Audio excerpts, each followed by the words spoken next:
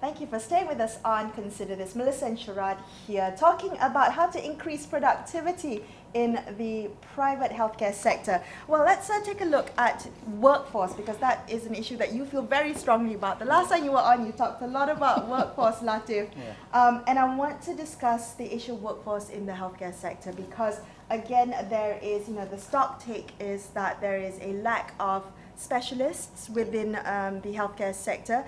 And the assumption is that the private sector trains all the medical minds, of our country, for them only to leave to go into the the public sector trains for the private sector. Latif, would you mind telling us how MPC is looking to address this? You see, in every economic sector, you're bound to have issues which are considered common, right? Of course, labor or workforce is always an issue. Whether you're in electrical, electronic, you're in construction, so it goes also for the private healthcare.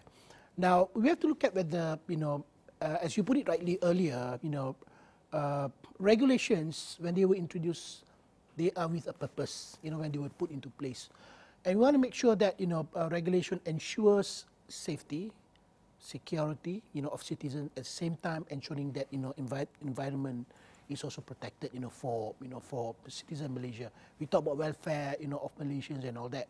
Now, the same thing, we have to look at, on the issue of workforce. Now, of course, we talk about, shortage of expertise, experts, in some areas and all that. So we have to look at regulations that we have in place, whether regulations that we have, do these regulations facilitate or, again, as I've said, I think earlier, frustrate? Are they obstructing? Because we need to ensure that regulations ensures that people find easy to do business. So the same goes for the private healthcare. So what we did is to engage, all right, with the practitioners out there, the private sector. They will tell you about regulation. They will tell you what are the requirements and all that. Now we have to do verification. Then we do engagement, all right, with the public sector organization or the authorities that oversees some of these issues. So that's why through this nexus, you have got the private sector people there. These are practitioners, people who understand issues on ground. And again, as I've said before, we engage, with the government or with the public sector, we need to do verification, we need to have substance, we need to have information, so that whatever decision that we make is going to be a well-informed decision, taking into account all factors that I've mentioned, right. Safety, security, environment, welfare. Right? Okay, Jacob, jump in there if you can and tell us about how the workforce performance issue really plays out in the private healthcare system. What exactly are the deficits and where is it that things need to change, especially where government can help enable that change? Actually, there are no specialists being trained today in adequate numbers for the private sector. So our easy way is to look at senior doctors from the public sector who are willing to come and join us. But we feel today our private hospitals are well developed and able to train good specialists within the private sector itself. So what we want to do is to take medical officers who have already been trained, finished their housemanship, take them into the private sector, either to become an ENT specialist or an orthopedic surgeon, put them through a training program where they can continue to serve us.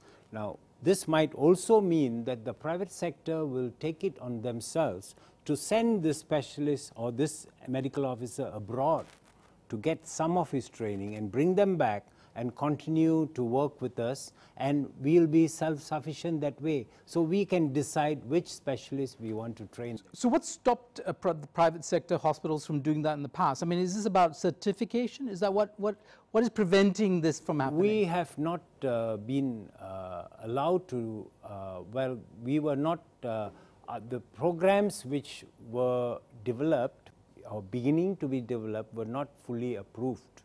So we want them to be approved. So we are beginning as part of this nexus to work with universities and to look at, can we come up with a curriculum which is approved by the Ministry of Health, by the universities, by everybody, so that when this specialist comes out, he is ready to go anywhere in the country. be it the public sector or the private sector. Okay, so it's not to the detriment of the public sector. No, it we can don't be want to shared. pinch Okay. because there's enough workload for these specialists in the public sector, and we don't want to take them out. Understood. And so that's the reason. So workforce is one area where the public and the private can share. What about equipment? Can is that also an area that can be another shared? main issue which we are looking at. If you look at some of the equipment technology you have in some private hospitals in some states in the country, they have too many and it is not being utilized fully. So there is no productivity. You have an expensive piece of equipment which is not fully utilized. The hospital loses money and you want to utilize it more. So we are looking at public-private partnership to utilize some of this equipment, and also private-private partnership where one private hospital can share a piece of equipment with another private hospital. So that is what we are moving toward. Very quickly, what prevented this from happening? A referral letter could have been issued in the past, could it not, for people to go to another hospital to get it? Well, it was not thought about. Every hospital Competition. thought that if you don't have a MRI or a CT scan, you're not good enough.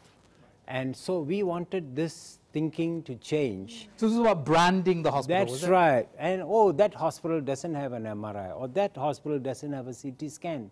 But we have a situation where in some states that far too many, 7 or 6 PET scans where each one is not. And so we are talking about productivity here. How much are you going to use that? And it's huge monies being spent. Ensuring that the productivity of that machine is maximized, Yes, right? that's right. Unfortunately, gentlemen, that's all the time we have for the show tonight. It's been such a pleasure speaking with you both. Thank you for being on the show. Thank you to It's you our too. pleasure. Thank We'll you. be back with another episode of Consider This same time tomorrow. I'm Melisa Idris, with me Shaarad, Kuttan, signing off. Thank you for watching. Good night.